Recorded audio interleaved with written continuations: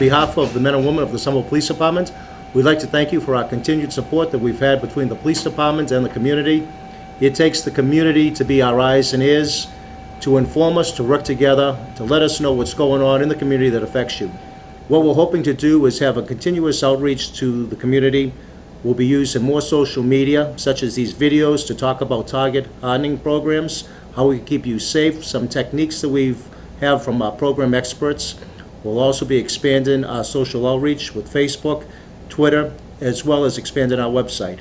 It'll make it easier for you to communicate with the police department, and particularly to communicate with your neighborhood police officer. Each ward has a community police officer that's available to assist you, and if the time permits, can come to your residence to see how we can best safeguard you and to address any concerns you have. Please feel free to call us at the Somerville Police Department, or through our website you can contact us, and perhaps even better, through our neighborhood police officer. On behalf of the police department, thank you for your continued support. It's very important that if you see something suspicious in your neighborhood that you call us right away. So many times we talk to people after a crime has already been committed and they tell us that they saw someone the day before or a couple of days before that didn't look like he or she belonged there, or they saw a suspicious vehicle and they thought about calling and didn't.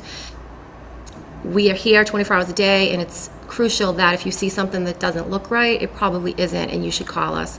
The more information we have, the better off we can investigate the crimes that are committed. If you live in an apartment building, you have to make sure that you know the people you are buzzing into your apartment.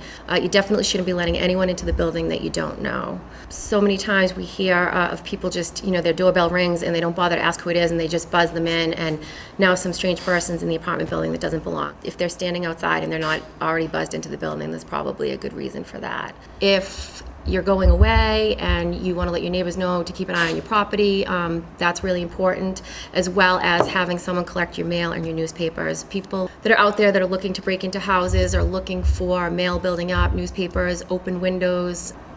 Another thing, if you're leaving for work in the morning, you should definitely, close and lock your windows, make sure your doors are locked, and do everything you can to protect your property. The car breaks are probably our most active breaks right now. They're even more active than the burglaries themselves, and that's understandable. They go along pretty smooth all year round with the same amount of incidents occurring, even during the winter time. House breaks, right now I'm looking at probably from the beginning of the calendar year here, we're probably looking at 16% of house breaks are due to unlocked doors and windows. That's how entrance is gained, unfortunately, and that will probably climb up to about 20% before the year is out. Most of our house breaks are from forced entries. Naturally, we probably get 60 or 70% of the house breaks are from forced entries. The car breaks themselves, we range about 30% over the course of a calendar year that where cars are left unlocked or windows down, and they just get in there and they do what they have to do. Very easy. 20% of those car breaks, we usually have smashed windows. They break the window, they reach in, unlock the car, and just take whatever they can. Overall, we've had some great results so far this year. We've been fortunate that both those incidents, the car breaks and house and residential commercial breaks, are down. We're down 23% from last year on the residential commercial breaks, and we're down 20% on the car breaks. People that live in the city or people that are going to move into the city, they ask me how do they, how can they protect their property, and with car breaks it's very simple. I give them a simple rule: out of sight, out of mind. Just keep everything out of sight. Keep those GPSs out of there. Keep the mounts off the dashboards. Keep your donuts off the windshield from your mounts, and just even the wires themselves, the power cords. They see the power cords no matter what it is, whether it's an iPod, cell phone, or your GPS. They look at those and they figure, well, there's got to be something in there, that has these power cords, and they'll go in there and they'll break into the car. Of course, the most thefts that we do have with the motor vehicles are small electronics. It's as simple as that. They take these electronics. Unfortunately, we have certain suspects that we've arrested in the past for these car breaks and house breaks, and a lot of them are drug addicts. And what they do is they'll take a GPS that's worth a couple of $100 and they'll pawn it for $50 before the day is out, just for a day's fix. So just keep those things out of sight and out of mind. If you're a victim of a house break in the city of Somerville, first thing to do is do not enter the home. Just take a step back, exit the premises, and call the police. Dial 911. Once they've cleared the scene and there's no suspect, we want to preserve the crime scene as best as we can. A detective will respond, and the first thing they'll do is interview the first responding officers and the victim of the crime. The primary concern is to preserve the evidence, which could be latent fingerprints in an area that the suspect or suspects may have touched. It could be footprints. A lot of times in the city, the houses have a common hallway. Sometimes mail is scattered throughout that front area. And we have recovered footprints off mail for comparison to the suspect. It's recommended don't go back into the house because a lot of times the evidence will be disturbed. A television set that maybe the suspect was going to move out of the house and now it's left at the open back door could be processed for latent fingerprints. And now if you move that or someone else moves it, you could contaminate that evidence. There are other things like a window. If they went through the window and now you go and shut it, you could contaminate the evidence. And we do have our own fingerprint identification system here at Somerville Police that we can take latent prints and download them for comparison to suspects. If they're not in our system, then we could send them to the state police for the lab. You don't have to spend a lot of money to feel more secure in your home, but you do need a plan. Most homeowners put little or no thought into home security, and as a result, thieves benefit. With some observation and careful thought, you can create a plan that makes thieves skip your house and move on to an easier target. First, you must realize there's no such thing as absolute security. Thieves want to get in, they will. The goal isn't to turn your house into a fortress. The goal is to make your home an unattractive target for thieves. There are three things that scare burglars off, and that's what we're going to discuss to make your home a harder target.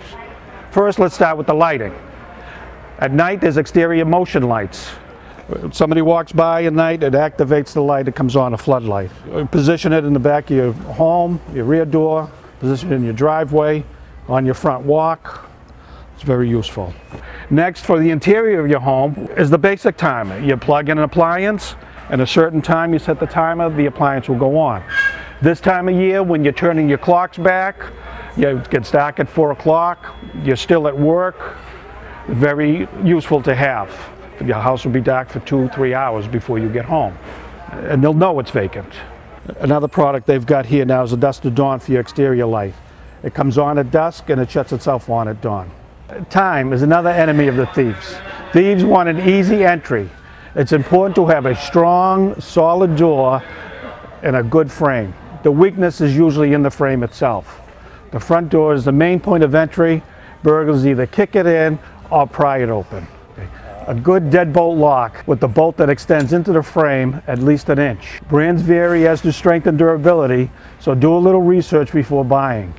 Also with this, you add an extended striker plate with 3-inch screws that are secure directly to the frame of the house. This dissipates the force onto the door, and with the 3-inch screws into the frame of the home, it gives it that much more strength.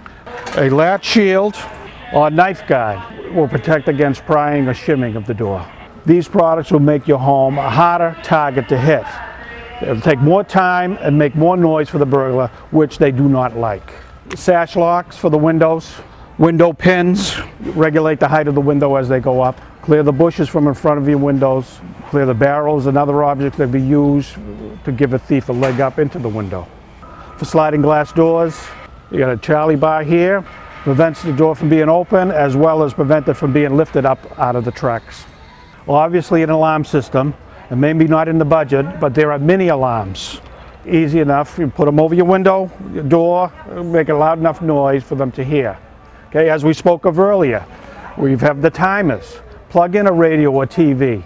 The motion sensors we saw earlier can be hooked up to an audible alarm. If you're at home in your bed at night and you hear a noise downstairs, activate your car alarm in the driveway.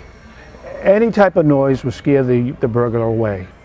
As a renter, you may not have complete control over your home security measures, but you could probably work with your landlord some of these simple low-cost solutions to make your home or apartment a harder target. The City of Somerville's WRAP initiative is a program that's designed to help recover the loss of electronic devices. WRAP is an acronym that stands for Web-Based Registry Anti-Theft Program.